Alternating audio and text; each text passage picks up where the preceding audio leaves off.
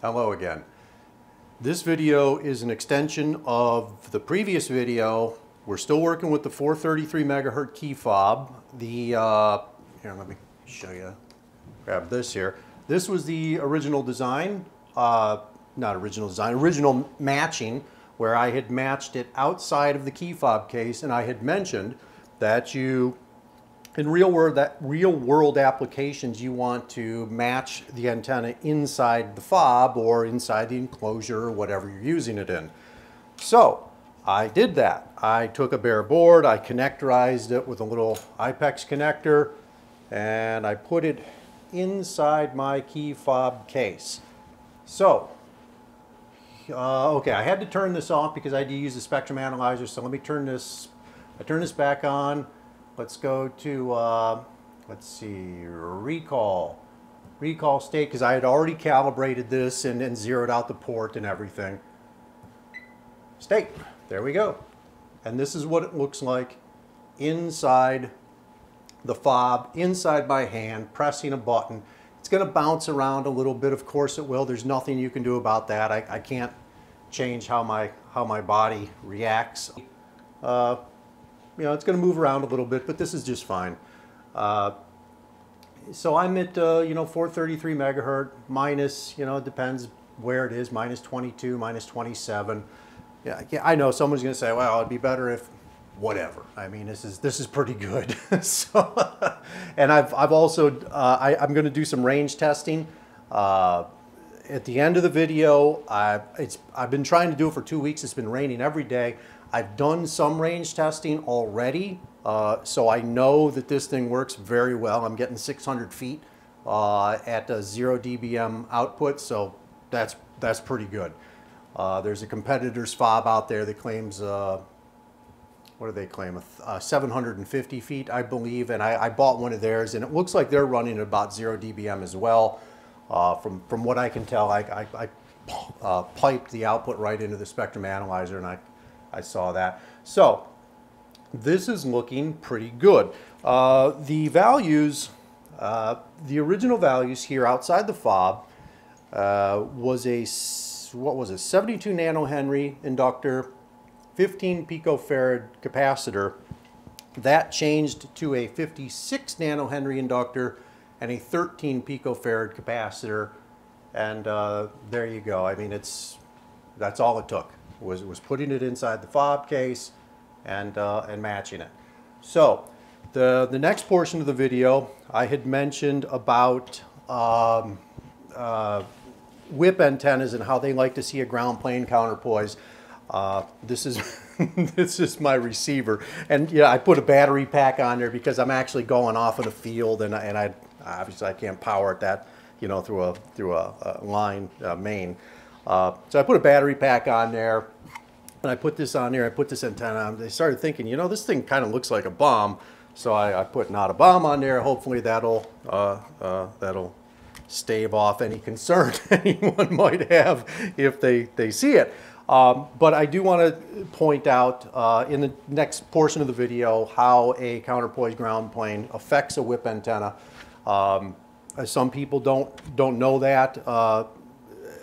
I remember I did a job for a customer, another key fob actually, a guy down in Miami, and he wanted this long distance key fob, and it worked great. The fob worked great, and the antenna worked great. I picked out one of these antennas very similar to this, and I had always assumed that his enclosure was going to be a metal enclosure, and I said, okay, put it on the, stick it outside. It didn't work very well at all.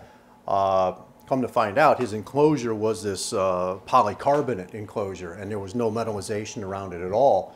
And so the antenna didn't work very well at all. And I gave him a suggestion. He kind of laughed at me at first, but it proved right. I told him take some tin foil and just poke a hole in it, put it over the top, give that antenna a little bit of a plane there, and sure enough, it lit right up. And obviously we changed the design. He changed his design to have some metallization under the antenna, and it works fantastic now. So on to the next portion of the video where I will talk about the counterpoise ground plane. As promised, here is the portion of the video where I talk about a whip antenna. I have my 433 megahertz whip antenna attached to a polycarbonate case. There is no counterpoise, ground plane. There's the bench is got a lot of metal in it, so that might affect the upcoming results. There's a lot of metal around here. This is not the optimal setup to do this. I'm just once again showing off that this is a real thing. You know, that these whip antennas need a counterpoise, and that it greatly affects their performance. So here's my my VNA. I've got it set to 433 megahertz, and I've got it patched right in to my whip antenna here. I've got a little jumper board here off of Amazon to connect the IPEX connectors together, because I don't have a adapter. So anyway, here it is at 433 megahertz. Doesn't look great. Doesn't look good at all, actually. We'll go to Smith chart here. It doesn't look good. Not good at all here. So we're going to add, I decided not to make a casserole today, and I'm going to use this pan, punched a hole in it, and I'm just going to slide it over top of the antenna, and you can see, voila, it is coming into tune. It's markedly different. The frequency is shifted higher. It even says in the data sheet in this, which is common with the whip antennas, if you use a ground plane that's smaller than what the antenna was originally tuned with, frequency is going to shift higher. If this is a big problem, I guess you can go in there and add some matching and shift it, or try to use a bigger ground plane. I can try simulate a bigger ground plane. Let's see here. I bought these metal signs here. We've got caution or beware of dog. We'll see which one works better. Actually, we're going to put both of them on here. It's just to make a larger plane. We're going to stick them right under the antenna there, and we're going to see. I think I have a loose cable there. There we go. Well, I think the cable's loose. You can see that it shifted. The frequency is shifting to the left, closer to 433. We're at 441 right now, 439. You can see that the larger plane made a difference. I was not expecting my cable to come. There we go. We can see. There we go. Keep adding metal, and it's shifting lower. We're at 442 right now, but anyway, that's the example I wanted to show, that the whip antenna needs a counterpoise. If you don't have one, it's not going to work well. So it needs to be around that metal plane.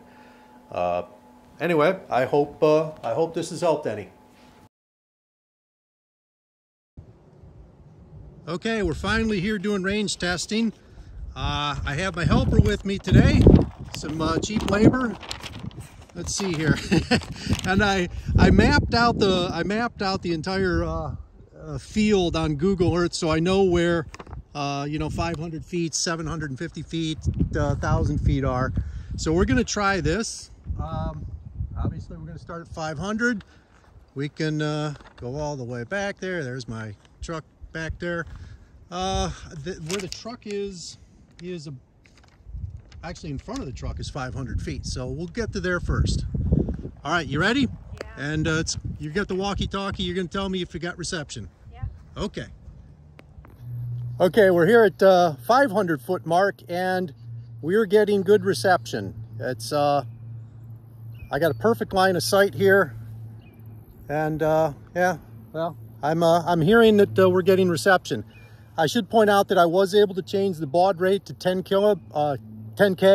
It was at 250K because the previous design was a tag that more autonomous. It didn't have a button. It just continuously transmitted every 3 seconds, woke up, transmitted, and we wanted that on time as short as possible to save battery life. So we set the 250. changing to 10K, I know will get you some more receiver sensitivity. So we're gonna keep going now. Okay, we are at 750 feet and we are still going strong. Perfect, line of sight. I should also point out this transmitter is set to 0 dBm output. 750 feet, perfect. Okay, so I'm gonna have to look at this on Google Earth, but it looks like we're 800 to 850 feet is the maximum range line of sight on this one. At 0 dBm, 10 kilobaud, 10K baud rate, I'm sorry. So 800 feet, 850 feet, something like that, that's pretty good. If I were to bump this up to I think the maximum is a plus 10 output, I'm sure I could get to the 1,000 feet. Now keep in mind, 1,000 feet is not, it's not a requirement.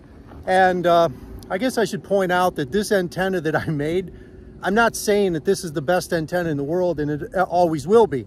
I'm just saying this worked pretty good. I'm impressed with it. Yeah, I spent a couple hours on it, drew it up, tuned it, and I'm getting 800, 850 feet off of, you know, a 0 dBm output, which is pretty good.